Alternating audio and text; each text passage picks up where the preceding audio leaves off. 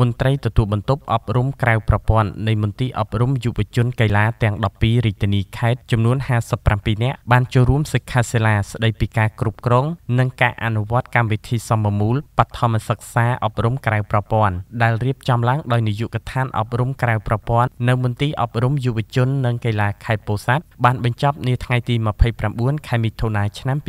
2019បន្ទាប់ពីបានដំណើរការយ៉ាងមមាញឹកតាមកម្មវិធីរបស់ខ្លួនអស់រយៈពេល3ថ្ងៃរួចមកនោះឯកឧត្តមនុស្លេះរដ្ឋលេខាធិការក្រសួងអប់រំយុវជននិងកីឡាបានថ្លែងក្នុងពិធីបិទសិក្ខាសាលានោះថាបានថ្លែងការកោតសរសើរដល់មន្ត្រីនាយកដ្ឋានអប់រំក្រៅប្រព័ន្ធមន្ទីរអប់រំយុវជននិងកីឡាខេត្តពោធិ៍សាត់គ្រូឧទ្ទេសនិងមន្ត្រីទទួលបន្ទុកផ្នែកអប់រំក្រៅប្រព័ន្ធនៃមន្ទីរអប់រំយុវជននិងកីឡាទាំង12រាជធានីខេត្តដែលបានខិតខំប្រឹងប្រែងសិក្សាស្វែងយល់ពិភាក្សាផ្លាស់ប្ដូរបទពិសោធន៍ពីគ្នាទៅវិញទៅមកក្នុងន័យស្វែងរកគន្លឹះក្នុងការគ្រប់គ្រងកម្មវិធីសមមូលបឋមសិក្សាអប់រំក្រៅប្រព័ន្ធទទួលបានគុណភាពនិងប្រសិទ្ធភាពឯកឧត្តមបានថ្លែងថាយុទ្ធសាស្ត្រចតុកោណដំណាក់កាលទី3និងគោលនយោបាយរបស់ក្រសួងអប់រំយុវជននិងកីឡាបានចាត់ទុកការងារអប់រំក្រៅប្រព័ន្ធជាស្លាបម្ខាងនៃបក្សីមានខ្លឹមសារនិងសកម្មភាពជួយជំរុញឲ្យកុមារមនុស្សពេញវ័យសិស្សក្រីក្រជាពិសេសកុមារីទទួលបានការអប់រំមូលដ្ឋាន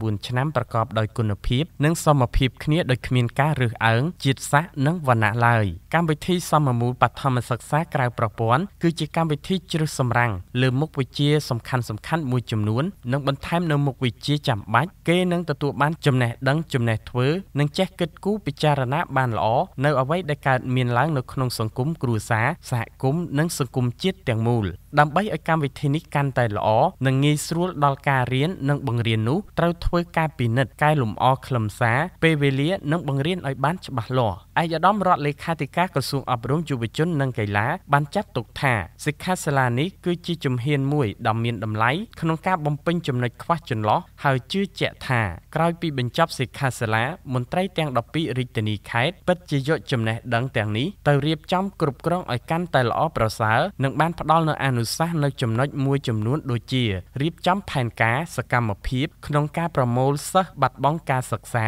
រៀបចំបញ្ជីឈ្មោះសិស្សចុះពិនិត្យតាមដាននិងវាយតម្លៃការអនុវត្តកម្មវិធីនេះឲ្យដល់គោលដៅនិងសុចរិតភាព